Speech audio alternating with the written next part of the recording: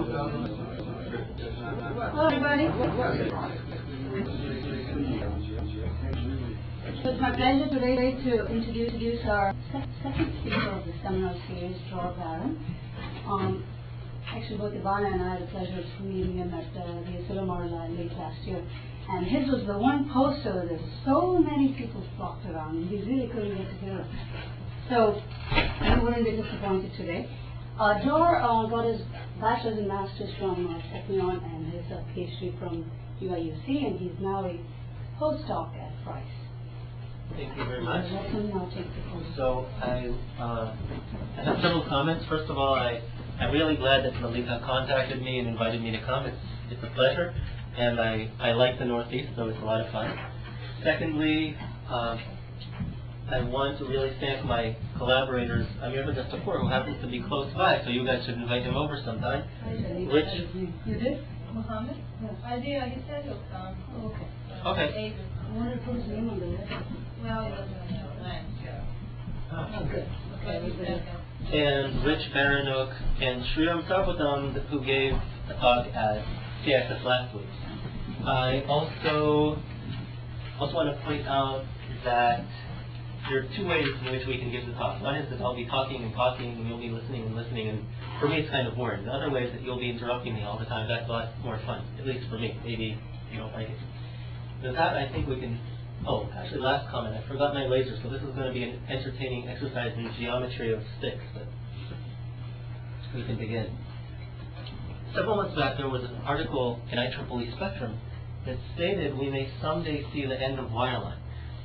So they were saying, based on the observation that in recent decades, both wireless and wireline communication rates have been increasing dramatically, but the wireless has been catching up. So their speculation or conjecture was there's not going to be wireline anymore 20, 30 years from now because wireless will be fast enough. But I don't really agree with that. Let's first ask, the simpler question: will there ever be enough data rate, period? Now, Bob Lucky in '89 wrote, we're not very good at predicting uses until the actual service becomes available. I'm not worried we will think of something when it happens. So, what I'm trying to say, there are always going to be these new applications that will gobble up tremendous amounts of data rate. We're never going to have enough, but let's even accept that statement at face value and not try to be too contradictory. How much can we actually improve wireless communication? Can we improve indefinitely? Can we improve by 6 orders of magnitude? Well, of course, as many of you know, spectrum is a limited natural resource, and even if it were not, even if we had infinite bandwidth, information theory tells us that we need a lot of power to have high wireless data rates. You would say to yourself, well, okay, so my challenge is high wireless communication rates. My solution will be to transmit using a lot of power.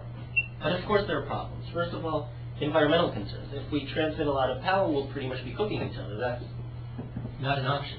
Another issue is that many of the wireless devices are mobile, and they work on batteries. So we can't just use a lot of power because we'll need batteries to support that. Bottom line, wireless rates will hit some walls sooner or later. And what they said in Spectrum doesn't really make sense. So where can we improve? What can we do until we hit that wall? Well, I've come to talk about some communication gains that can be made, but there are also additional communities that will obviously have an impact. And I like to think about it that you have, just as often in a team, you have individuals. Here you have a team of fields where each field will make a contribution. Power efficient computation, power amplifiers, batteries we already talked about, directional antennas. The list goes on and on. There are a lot of advances that will need to be made. Now, in terms of communication gains, of course there are going to be incremental improvements in channel and source coding, getting as close as possible to capacity, to entropy, etc. There could also be nice gains beyond incremental by using more sophisticated source and channel models. But what about the so-called last dB of communication gains? We're not talking about the incremental stuff. Where do we have room for another 2 or 3 dB of improvement? What I'd like to say in this talk is that network information theory, or Shannon theory, holds that potential. Let me clarify. Traditional point-to-point information theory truly is point-to-point. We have a single communication stream. One source, one encoder, one channel, one decoder, one destination for the data. And most aspects, theoretical aspects of this problem are well understood. Practical aspects, maybe that's a work in progress. Network information, on the other hand, has a plurality of communication streams. Possibly multiple sources, possibly multiple destinations, definitely more than one of something. And even among the theoretical results, few things are known. Now indeed, Pierre Kumar gave a talk in Houston last week, and I'll just be quoting him. He was showing some what he called Mickey Mouse problems that network information theory hadn't solved. So really, this is a field which isn't very mature. Having said all those things, my goal in the longer term is to understand the various costs of network information theory. However, there are costs that even traditional point-to-point information theory has overlooked. And what I'm going to show you today, or I hope to convince you, is that some of these costs are actually quite significant, could be quite significant in practice, and because of that, we need to be very aware of these issues. So, there's been a lot of progress in channel coding since the introduction of turbocodes in the early 90s. At that time, the performance was roughly half a dB below capacity. It's called a gap to capacity. And that was using codes where the bit error rate was 10 to the minus 5, the block length was n equals 65,000. After turbocodes came around, there were additional improvements such as LDPC codes, irregular LDPC codes, and what we see here is roughly a 10th of a dB gap to capacity, similar bit error rate, but now the block length has increased to 1 million. More recent results, I think 2003, they talked about the block length of 10 million, and the list goes on. Distributed source coding, there's also been a lot of practical progress. The main idea there, we're going to have two correlated sequences.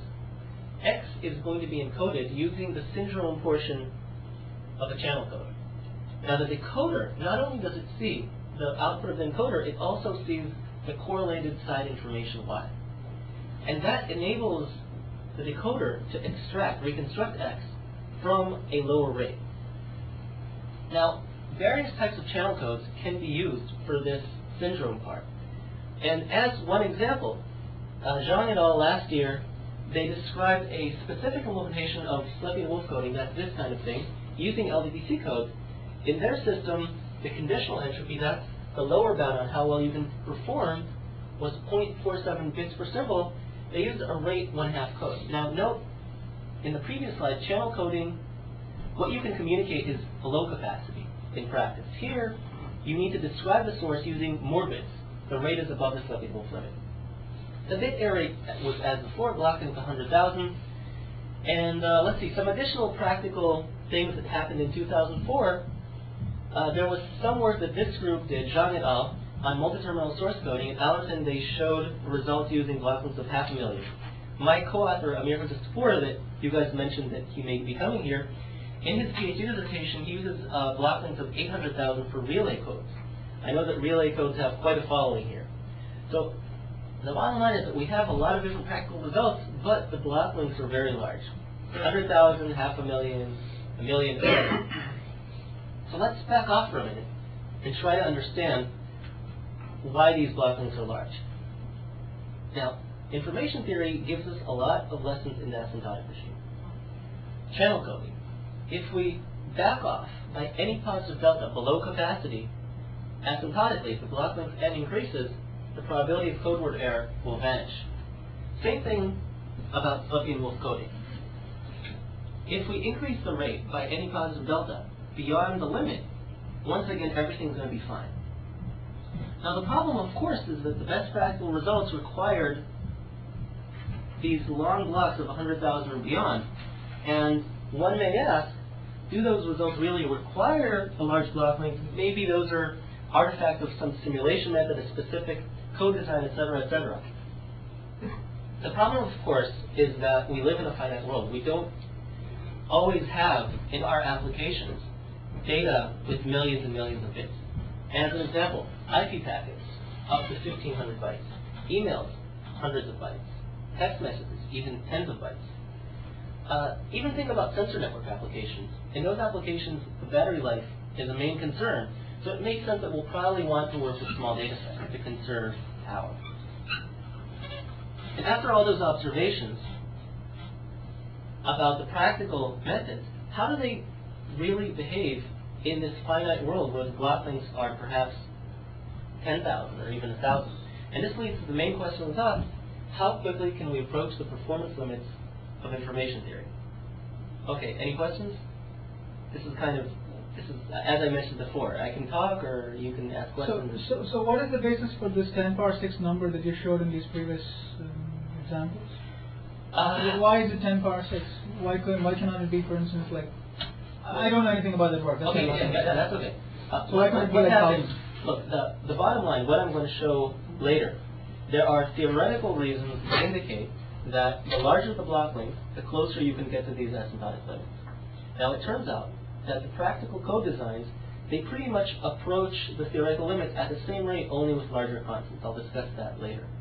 And basically, because they want to show you a result along the lines of we are 0.03 dB below capacity, only 0.03 dB. In order to do so, they need to have very, very long block lengths. So for instance, if you use something like turbo codes, what are practical block lengths? Do they? I mean, I was under the impression that they could get away with sort of smaller block lengths. They can, but then your performance is not going to be 0.03 of a dB below capacity. It'll be maybe 0.3 of a dB, or maybe even 1 dB below capacity. So that was what I was looking for. So you're saying it's like, instead of 300, it's like 0.3. So we're talking about, okay. So I'm basically saying that they have nice simulation results, very close to capacity, or very close to the setting limit based on very long block lengths. But when you go to these more realistic numbers, they're no longer so close to the limits. Okay. No, I think you sort of answered it. Basically, the difference you're saying is that it's like within your, whether you're within 0.5 of a dB, or you're within like 0.003 or 0.03, whatever it is. Yeah, here's the point. If you take one specific method, the longer the block length, the closer you're going to be to the limit. That's kind of clear. Now, in order to have bragging rights, we're the closest channel code, et cetera, they don't tell you for a fixed block length who's the best. They just use the longest block length that they can get in order to get as close as possible to capacity. Excuse me. Yes. All these assumptions are for a one-way channel. In two-way channels with ARQ, people can go, as far as I know, for smaller block lengths, still use turbo coding, and then through ARQ mechanism, try to a degree to fix it and work more efficiently. So all these block sizes are primarily for one-way channel communication. Yes. Okay, any more questions? Excellent. Yeah, this is a good discussion. So as I mentioned, how quickly can we approach the performance limits of information theory? That's the main question, but there's more than that. We don't know the statistics either. What I'm trying to say is that in theory, it's very nice to say, yeah, this is a binary symmetric channel with parameter 0.1. But in practice, you don't know whether it's 0.1 or 0.12. Now, in some applications of information theory, like lossless coding, where you're trying to losslessly describe a single source, it turns out that this is not a big problem. And let me elaborate. Suppose we have a length n input x, binary input, which has a Bernoulli distribution with parameter p. Now suppose we encode x using the wrong parameter q. There exist these cool tools called variable rate codes that basically, even though you're using the wrong parameter, you're only going to pay a divergence penalty, which leads to a minor bit rate penalty as a performance loss. So you have a performance loss as long as you're kind of close to the true parameter. In contrast, these systems that I'm going to talk about today, channel coding, distributed source coding, these are systems that rely on joint typicality, and in these systems, not knowing the true parameter is much more tricky. Suppose that the true parameter is p, less than a half, and we think that it's q, which is less than p. These kinds of techniques are often relying on fixed rate codes, and they're based on joint typicality. So essentially, there's going to be a typical set to Q using the incorrect parameter Q, and that typical set is trying to cover the true typical set that we should be using TP. Now, Q is smaller than P, so asymptotically, the block length goes to infinity, TQ is going to cover a smaller and smaller portion of TP, and because we're not covering any of TP, essentially there's always going to be an error. So whereas in lossless coding there was a minor degradation, here, when joint typicality comes in these applications not dealing correctly with the true statistics leads to performance collapse. So this is much more sensitive, requires much more study, much more understanding.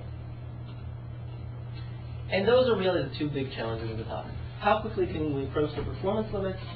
I'll describe that for the two applications of channel coding and Slepian-Wolf. What about unknown statistics? I'll only do that for Slepian-Wolf, but the dual channel coding, hopefully you'll be able to see that. But before we begin, I'd like to just very briefly give an outline of the prior art. And what I'm trying to emphasize here is that there definitely is prior art, but it doesn't answer these kinds of questions that we want to understand. In 1958, Shannon wrote, "This inverse problem is perhaps the more natural in application. Given a required level of probability of error, how long must the code be?" Now this is my take on Shannon. Maybe people that know Shannon personally may differ, but I think in the late 50s, the motivation for communication was based to a large extent on phone and space communication. In those kinds of applications, you had a capacity and you wanted to utilize perhaps 90% of capacity. And you wanted a very small probability of error, so small that the probability of having, let's say, a hardware failure was smaller, so let's say 10 to the minus 30. And based on these kinds of questions, of course, we want to ask, what's the block length in order to satisfy these kinds of constraints? But these are not the main driving applications that we're talking about today. In today's world, in the wireless paradigm, there's a different kind of regime. We have k-bits, and we want to communicate them with some probability of error epsilon. We want to do so using the minimal resources. Now, note that in this wireless paradigm, in most applications, packet retransmissions are perfectly legitimate.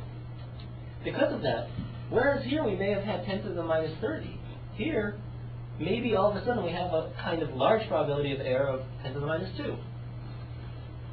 So of course what happens is that the block length will depend on the packet length k, and that leads to a different kind of question. Instead of what is n, I want to characterize the rate as a function of n block length and epsilon, the probability of error. I could have written here k, the number of bits, but it's really dual to each other, so that's not an important issue. Now, error exponents provide a good answer to Shannon's problem. If you fix a rate below capacity, and you also fix the codeword length n, these error exponents provide bounds on the probability of error. We have a random coding and sphere packing, two different bounds.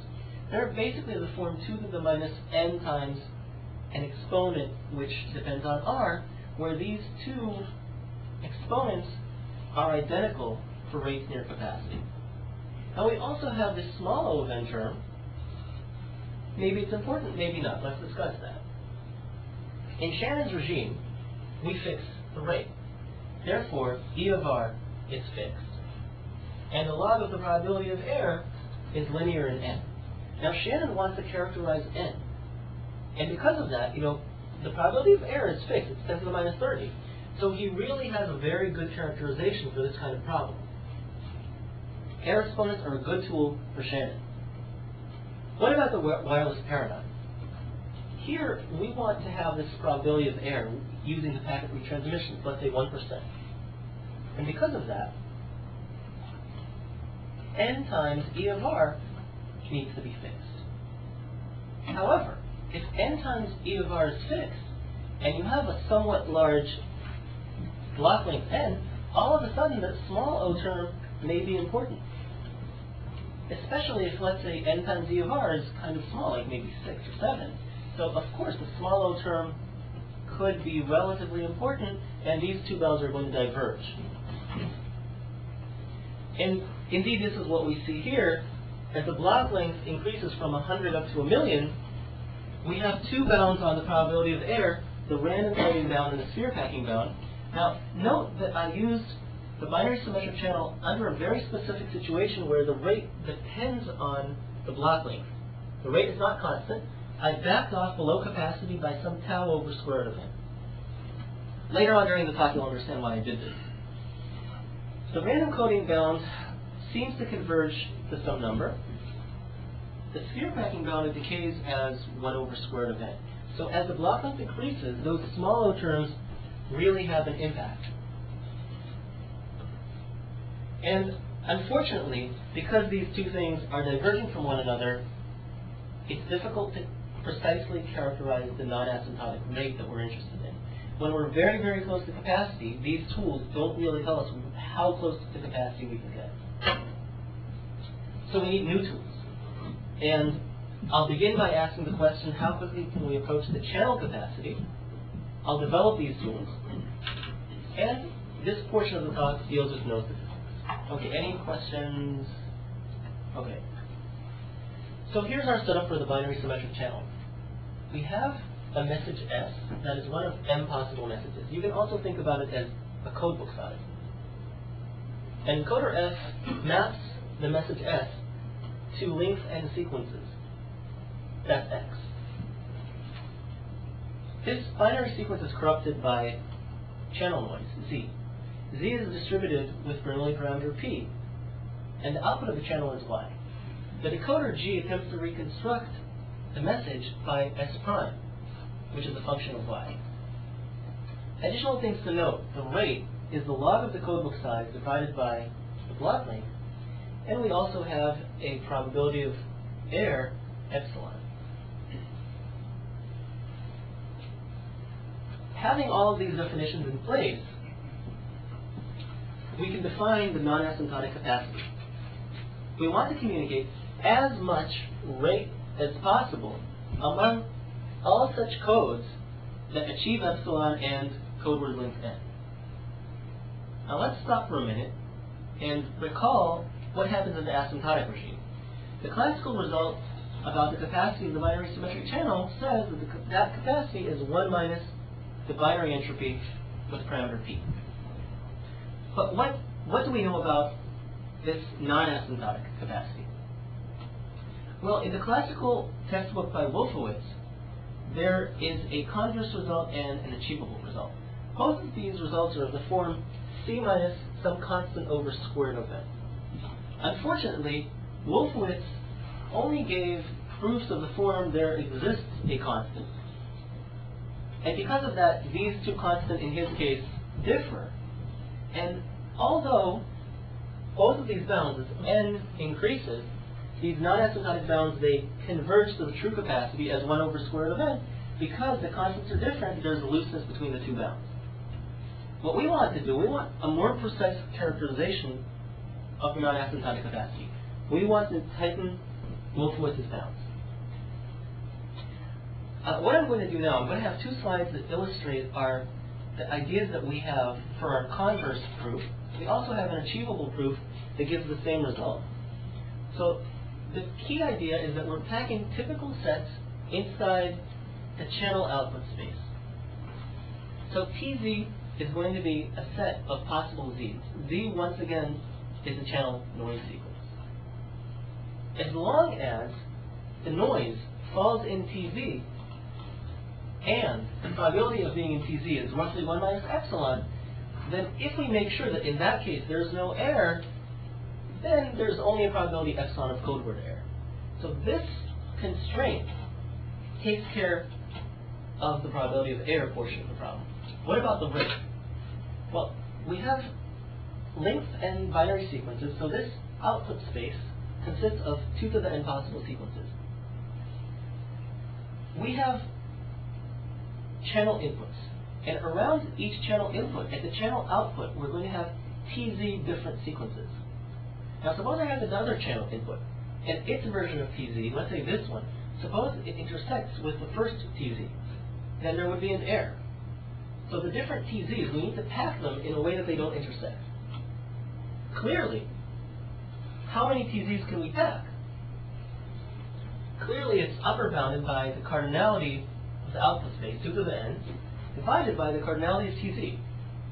And in order to give the best converse bound possible, the largest converse bound, what we really want is to make TZ as small as possible while satisfying this constraint.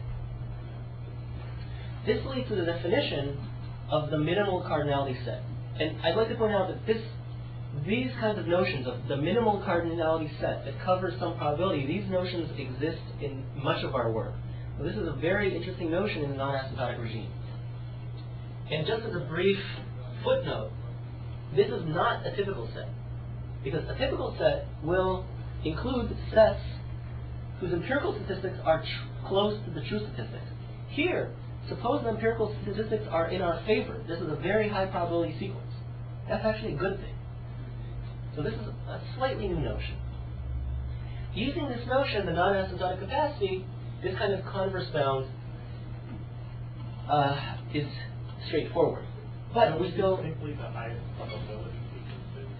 Yes, exactly. I mean, is it, I mean, we sort of essentially describing the difference between maximum likelihood decoding sets and typical sequence? Yeah, so ideally you would have some maximum likelihood decoding, but even more than that, how many of these inputs could there possibly be? You just want these things not to intersect.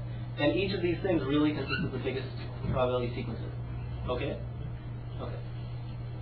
So here we have a bound on the non-asymptotic capacity, but we have yet to determine the cardinality of T-min.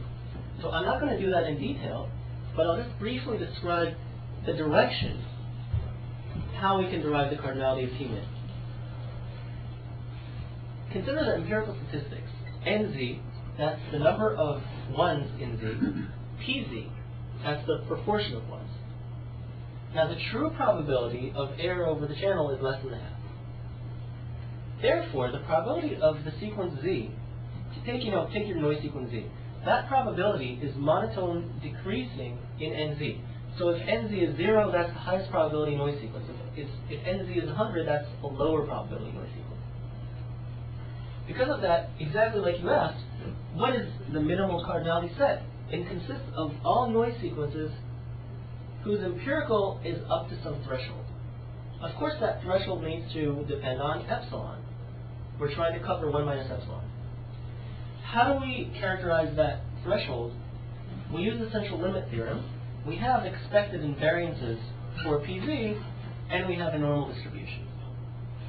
Now, of course, the central limit theorem, it's not a precise statement. This is only approximately a normal distribution, but we can make statements that are stronger than this. Later, I'll point out where this looseness comes in. Now, just as I said that the minimal cardinality set is a very important notion in our work, the use of the central limit theorem is also very important. Let me specify. In the traditional information theory, in the asymptotic regime, this threshold is set to be constant, p plus delta. And the law of large numbers says that as long as we allow up to proportion p plus delta errors, asymptotically everything is going to be fine. But we're not doing p plus delta. We're doing p plus delta standard deviations. And the central limit theorem says that as long as we are delta standard deviations above, the probability of error is going to converge to the Gaussian error function at delta. So the way that I like to think about it, we have what I call a noise sphere. And if that noise sphere was at the ideal p, that was this noise sphere. We increase it, let's say, by 3 standard deviations, like 1, 2, 3, and now we have a larger noise sphere. And because we have a larger noise sphere, we're packing in the channel output space noise spheres that are bigger. We have more resiliency to error. 3 standard deviations of resiliency to error. So these are the 2 important notions that underlie our work. And also combining a similar achievable result that we have a tight non-asymptotic expression for the capacity. Both of our regions, converse and achievable, they are of the form C, the capacity, minus k over square root of n, plus a small o term. The k depends on epsilon, and it appears here. A very important thing to notice is this inverse Gaussian error function term. Another way of thinking about this result is that there's a gap to capacity, how much we need to back off below capacity, and that is proportional to k over square root of n, k over square root of n plus the correction term. Now note that this correction term asymptotically, it vanishes relative to any 1 over square root of n term. So this is really, asymptotically, it's insignificant. For smaller numbers, it may be significant, and that's really where the looseness of the central limit theorem comes in. There are all kinds of results about how quickly the central limit theorem converges, so this can be bounded, but let's not get into that. Now, recall that Wolfowitz had those two purple bounds that were different. Now we have a bound that is tight to within a small O term. So we have the correct constant, which Wolfowitz does not have. Another interesting point is that the gap to capacity of LDPC codes is roughly 2 to 3 times greater than what our bounds indicate is possible. So you could say that we can approach capacity 2 to 3 times faster than we do now. So from that point of view, maybe LDPC codes are not very good. But I actually like to think about it differently. I like to think about it that LDPC codes are approaching capacity as 1 over square root of n. So they're in the right ballpark in terms of the order term. All we're fighting right now is the constant. So I actually like to have this more positive interpretation. Excuse me. Yes. Can we go back just one slide? I have a question. When you were discussing noise, you were talking about the sphere. Now, I want to make sure I understand. There are two ways in which you could make an error.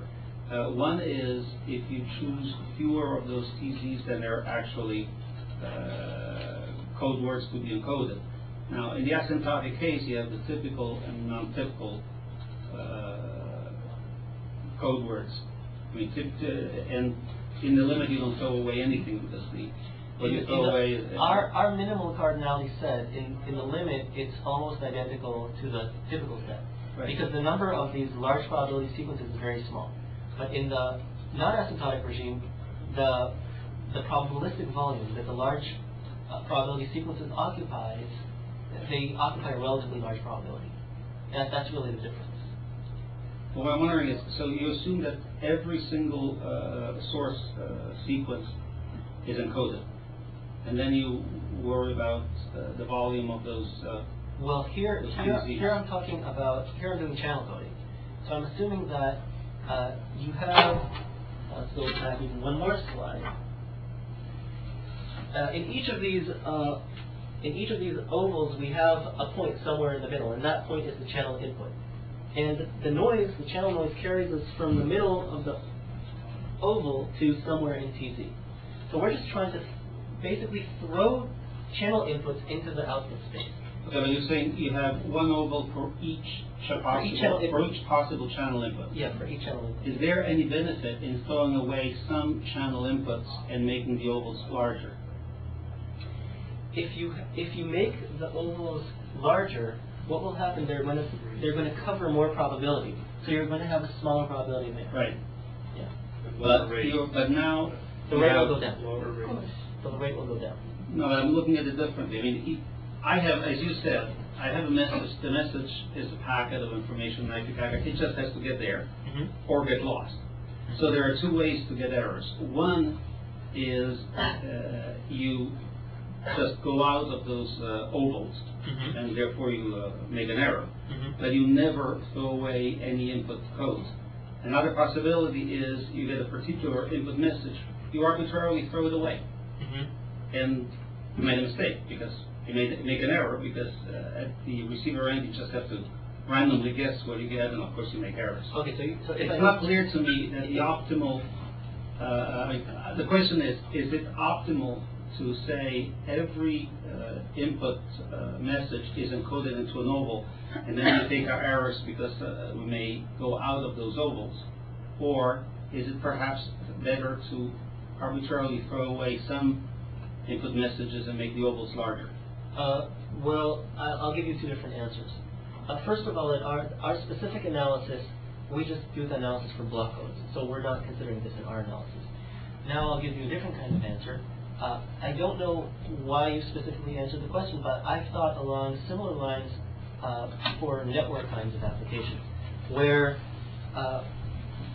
perhaps what we're trying to do is to maximize the utilization of the channel, given that we have packet retransmission. So we're, instead of having 1% probability of error, we'll be completely happy to have 3% probability of error if this enables us to significantly reduce the rate. Is that your motivation? It's related, yes. Okay. So actually, what you could do we have like something to write on the board? Sure. Okay. So I can write on it? Yeah. Okay. So let's see. So we're going to have something like the non-asymptotic capacity. And if I recall the utilization of the channel, we need to divide by 1 minus epsilon. I think that's how it goes in networks.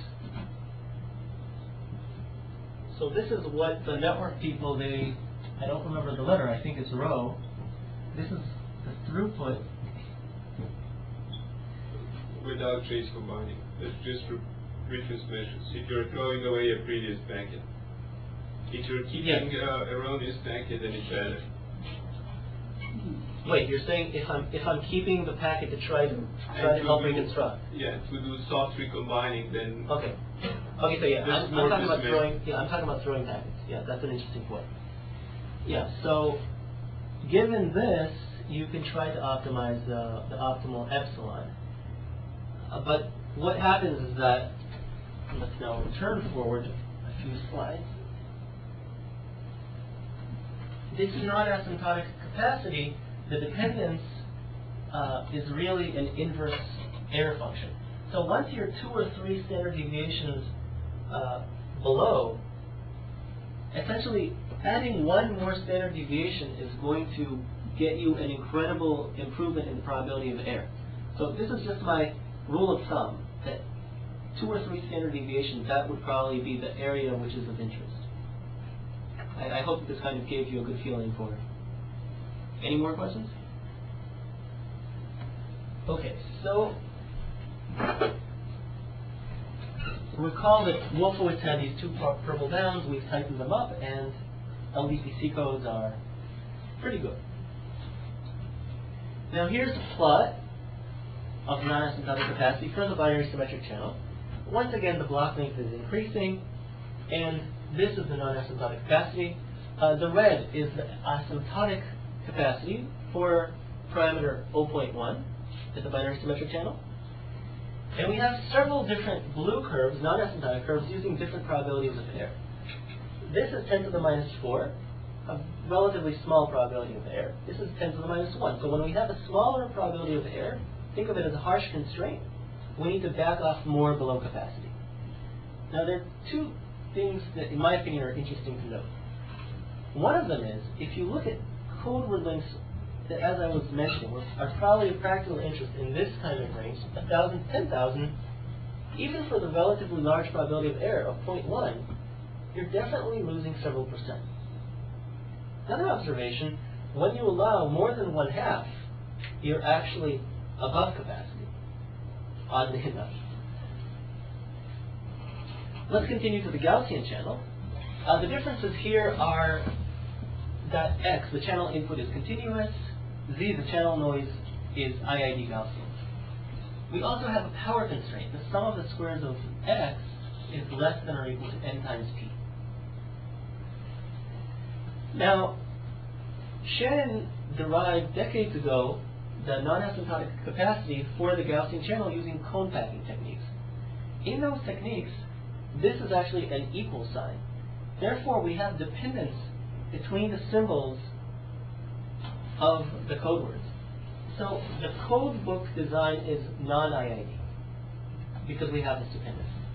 In contrast, all the information theory textbooks, they all talk about using Gaussian codebooks where every single element of the codebook is Gaussian IID. Unfortunately, using information spectrum bounds, we've shown that the Gaussian codebooks are strictly suboptimal in the non-asymptotic regime. Putting these 2 observations together, there are certain channels, the Gaussian being one of them, where IID codebooks simply are not good enough. They're wonderful in the asymptotic regime. In the non-asymptotic regime, they're not. And let's once again see how things look graphically, instead of non-asymptotic capacity, here I use a slightly different measure, excess power.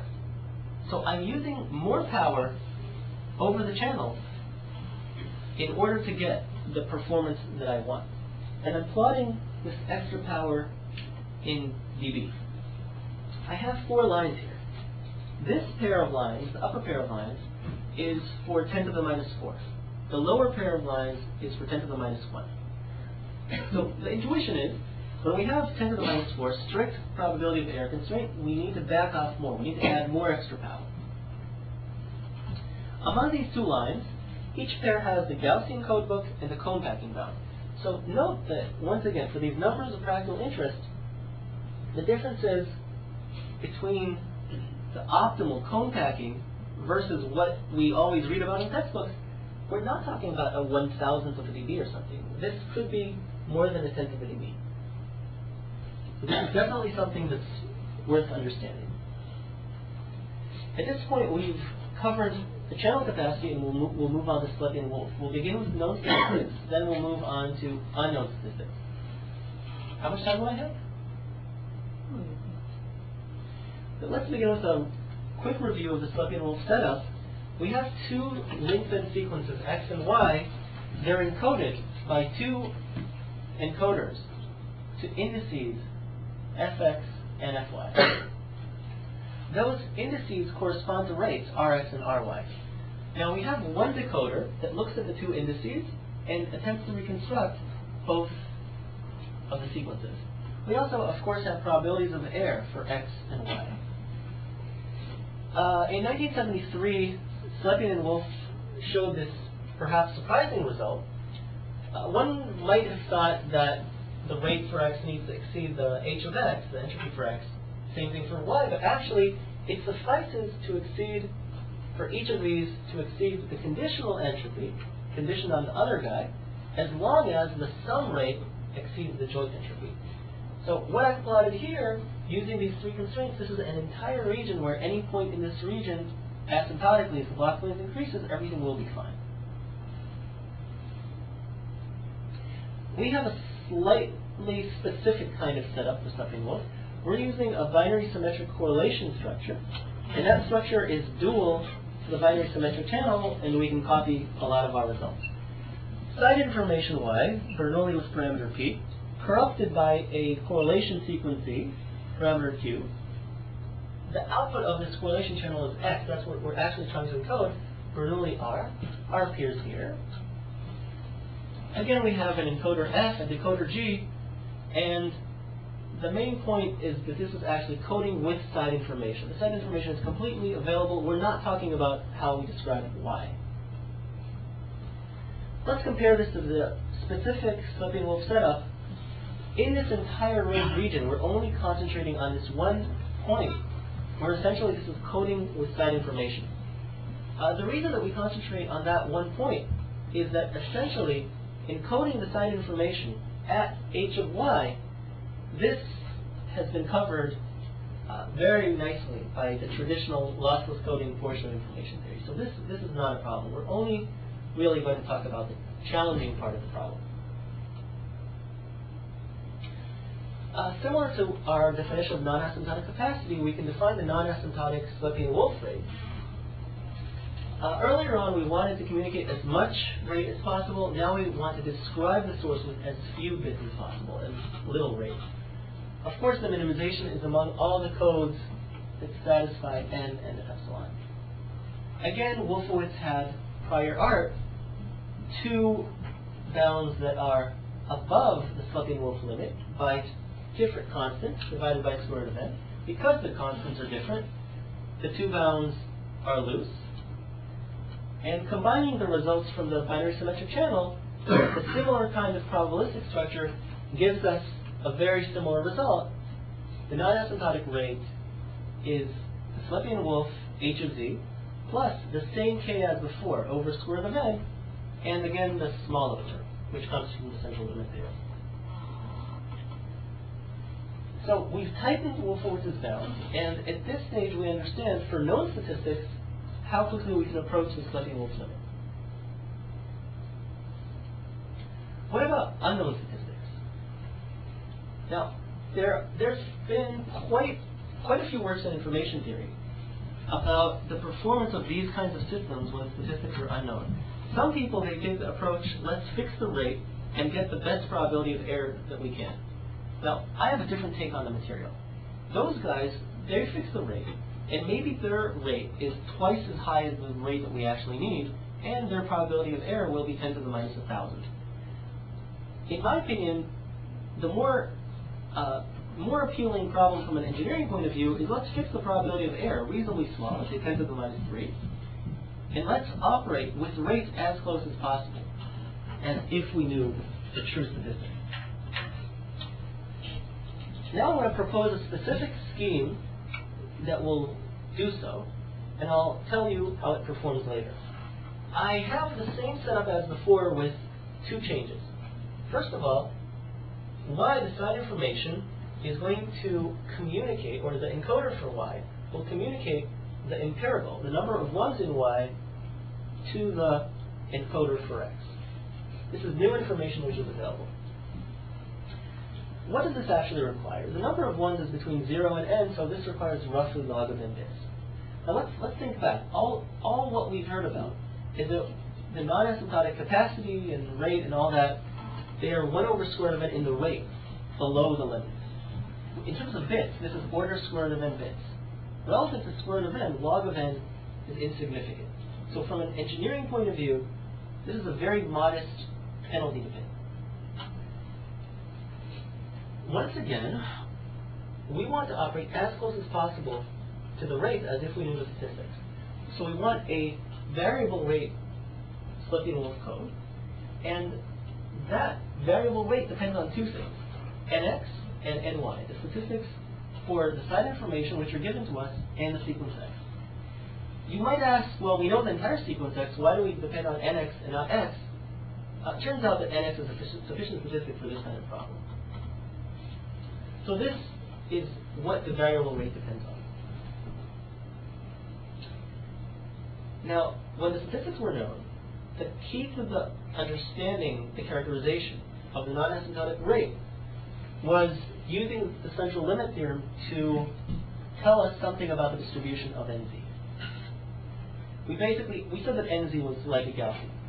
Here, on the other hand, how could we possibly apply the central limit theorem when that parameter is unknown?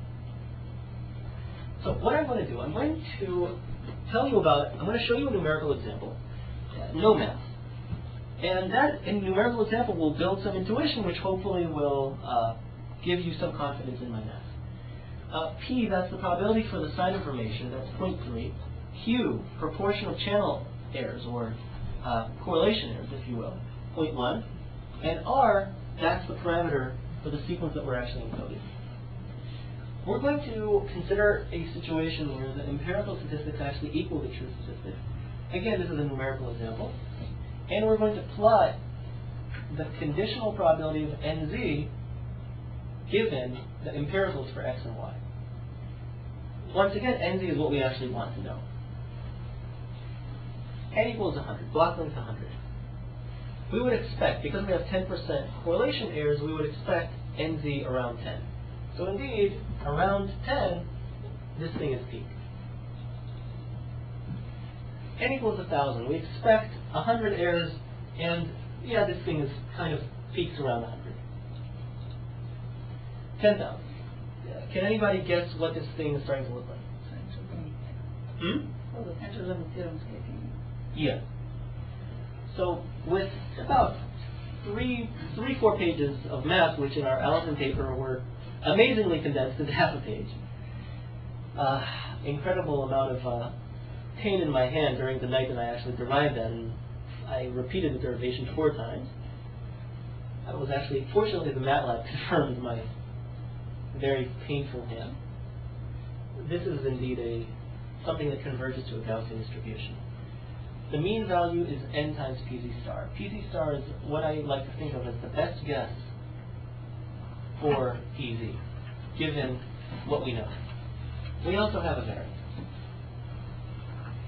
Now these are exactly the kinds of characterizations that earlier gave us a non-asymptotic rate. So here we play it into the previous math, and we get a non-asymptotic rate for this universal setup. Now note that this is not a converse. This is the performance of our specific scheme. That performance is h of pz star. Again, that's the empirical best guess. So it's kind of like the Slopian-Wolf rate if you knew the empirical best guess. And we have k prime over square root of n, where k prime is similar to k, but multiplied with this additional term. That additional term appears here and is plotted below. Two interesting aspects. First of all, it's symmetric, and then at the extremes and at the middle, it has these interesting behaviors. At the extremes, py going to 0 or 1, the function is going to 0. So k prime is actually smaller than k, smaller redundancy. How can that be? We'll discuss that. When we're around the 50-50 point, this function blows up. It actually goes to infinity. This means a huge redundancy. We're also going to discuss that. First, the extremes. Let's say py is going to 0. In the non-statistics case that we discussed earlier, the variance for nz is constant, regardless of the empiricals. On the other hand, when the empirical is really small, let's say that the empirical is strictly 0. If it's strictly 0, we know what the site information is. So we know what z is because we know x equals z. So when the empirical is very small, we can estimate nz very well with a small variance. So the real reason why the universal scheme outperforms the non-statistic scheme is simply because we're using a better estimation process. But we're kind of cheating, if you think about it, because the universal scheme depends on a variable rate, and the non-statistic scheme fixes the rate. So maybe actually this is an interesting idea. Maybe in the known statistic scheme, we can cut down the expected redundancy, expected because we're in a known statistic setting. And we do this by once again communicating the empiricals of the encoder and using variable rates. What's the punchline? We're going to communicate log of n bits, and that will enable us to decrease the constant in front of the square root of n. Decrease, I'm sorry. So we're going to say order square root of n using only log n.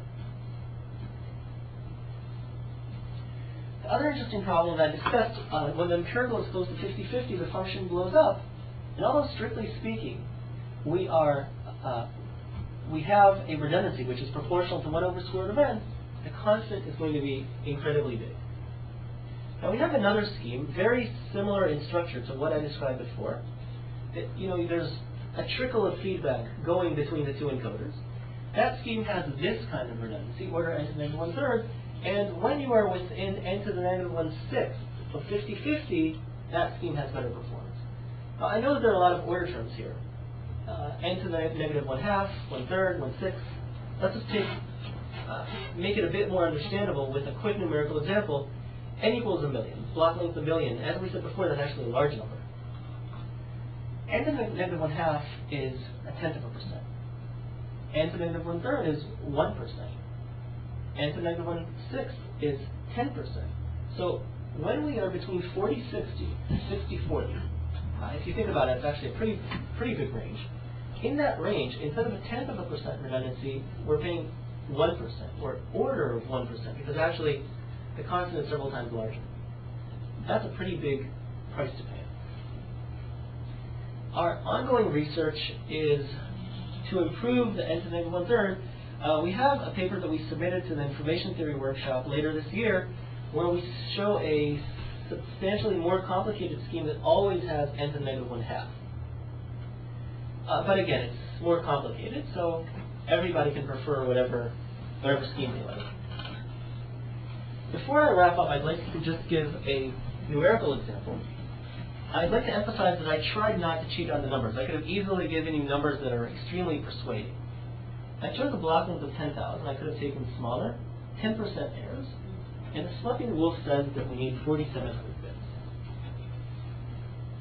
The non-asymptotic approach, with 1% probability of error, I could have taken like 10 to the minus 4, and that would have given a better looking result, but in this case, 4,900 bits, so a bit more. Universal approach, the same empirical as before, 0.3, it's gone up to 5,200 bits. Now, as I mentioned, the real problem happens when we're close to 50-50. So I take this 0.3 and I only increase it somewhat to 0.4, and all of a sudden we're above 5,800 bits. So if you compare this to this, for these numbers that appear not to be exaggerated, we're talking about 25%. So really what I'm saying is that for practical numbers, the penalty for unknown statistics could be very large. And of course, here I'm talking about a situation where you know what you're doing. If you simply guess what your parameter is or something, then we could have a problem. So let's really summarize the talk. I began by discussing how network information theory really has the potential to increase wireless data rates by using these ideas that rely on joint typicality for things such as Slepian Wolf, multi-terminal source coding, etc., etc. Now there has been a lot of progress in practical code design, but that progress relies on very large block lengths. As you asked earlier, they're showing off that they're 0.0 something dB below, but they kind of don't emphasize that the block length is 10 million. That led to the main question of the talk: how quickly can we approach the limit? For the two applications of channel coding and Slepian Wolf, the answer was at order 1 over square root of n, and for these specific systems, we characterized the copy. Also interesting to point out that LVPC codes are roughly 2 to 3 times further away. As I said earlier, I like to think of this as a positive result, that they're already approaching at the correct order, and now the only work to be done is, fixing the concept. When you say the gap, it's a dB gap. Excuse me? When you say the gap to capacity is 2 to 3 of what? In terms of rate. In terms of rate. Yeah.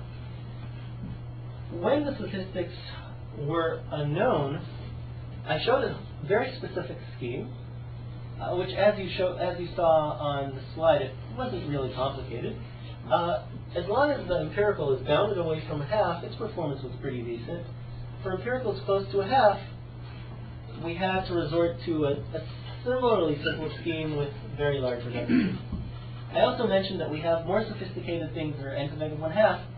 The idea there is that you have multiple rounds of feedback. And here I discussed only one round of feedback, if you will. 2 encoders with 1 connection between them. Multiple rounds of feedback, of course, that's much more complicated. Okay, this is Slepian Wolf, what about channel coding? Suppose you have an encoder and the channel output at the decoder conveys a trickle of side information to the encoder. This is kind of similar to what we discussed before, but unfortunately, the capacity achieving distribution for the binary symmetric channel actually has an empirical 50-50. This is exactly the case where we have the large redundancy, so we either need to accept very large additional penalties in this kind of application, or we need to resort to this multiple feedback scheme that I've been telling you about. Either way, I mean, this requires care. What about additional directions? First of all, I briefly mentioned the Gaussian channel. Yes, Larry, you have a question, or? Okay. I briefly mentioned the Gaussian channel. Shannon derived the non-asymptotic capacity, but his optimal result was based on codebooks that had some dependency within the codewords. And we said that the Gaussian codebooks are suboptimal. What about other channels? Ideally, we would like to extend these results to have some general theory that says, give me your channel, I'll give you its non-asymptotic capacity. Turns out that this is a very complicated problem. And just as an example of why it's complicated, you have information spectrum bounds that can give these kinds of characterizations. This is an achievable result. Unfortunately, the Gaussian codebook distribution, once again, it's suboptimal, so there exist channels for which we must consider non-IID constructions for this kind of bound. And we need to consider these all possible non-IID constructions when deriving, expressing the number, so of course this is not something easy. And the final point that I'd like to emphasize, this is really the most important point in the whole talk, this isn't about channel coding and Slepian Wolf coding. Those are just example applications. All the applications in Shannon theory that rely on joint typicality, in all of these applications we'll have this issue of the central limit theorem telling us how strongly correlated the different things are. And because of that, all of these applications, the penalties for finite block lengths and unknown statistics are going to be potentially very large in practice. And in order to design good communication systems, we need to be more sensitive about these issues. Thank you very much.